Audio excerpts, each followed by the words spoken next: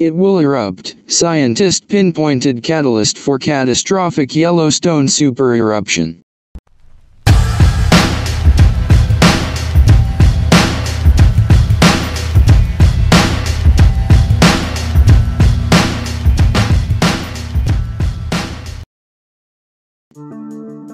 Yellowstone volcano will erupt in the future, according to a scientist who was part of a study that pinpointed the catalyst for a catastrophic supereruption.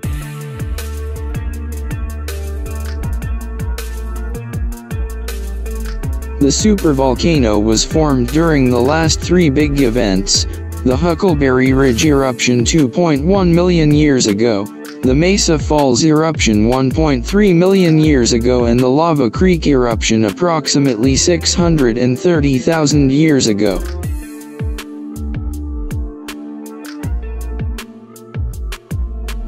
Located below Yellowstone National Park, the area is constantly monitored by the United States Geological Survey, USGS, for signs an eruption is on the way.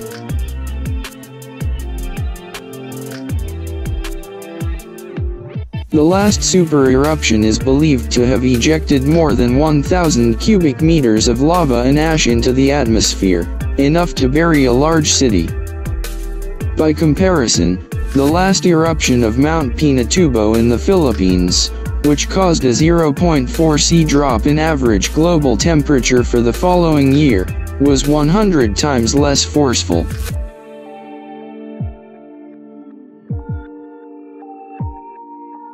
But supervolcanoes do not function the same way as normal volcanoes, which erupt when magma fills their chambers and spews through an opening when the pressure reaches a critical point. For this reason, scientists have long tipped earthquakes or other tectonic events that open up the Earth's crust to be the catalyst for eruptions.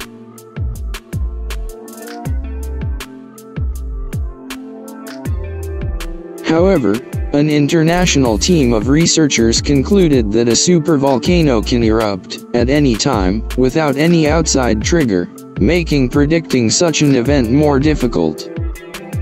According to a study published in Nature Geoscience magazine, this is due to a phenomenon called the buoyancy effect.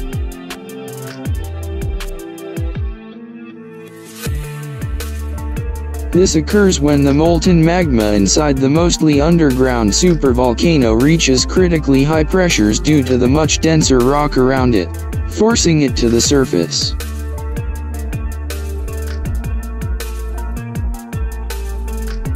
In tests conducted at the European Synchrotron Radiation Facility in Grenoble, France, researchers recreated the intense pressure and heat inside the caldera of a supervolcano in order to understand how it erupted.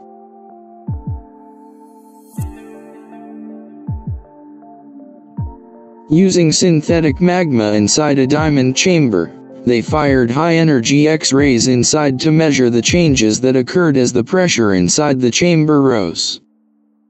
The results suggested that the transition from solid to liquid magma alone creates a pressure strong enough to crack more than 6 meters of Earth's crust above the caldera.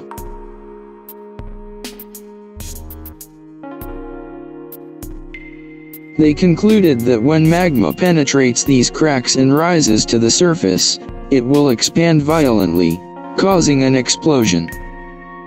The study's lead author, Dr. Wim Malfait, said in 2014, "This is something that, as a species, we will eventually have to deal with. It will happen in future."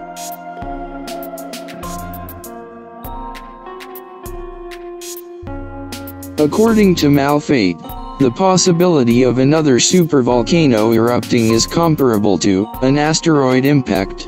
The risk at any given time is small, but when it happens the consequences will be catastrophic.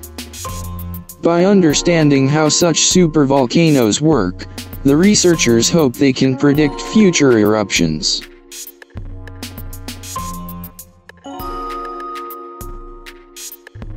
Thankfully, the USGS estimates the probability of an eruption at 1 in 730,000 in any given year.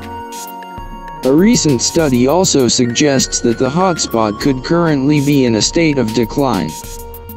This finding was based on an analysis of volcanic deposits that were scattered across tens of thousands of kilometers in the region.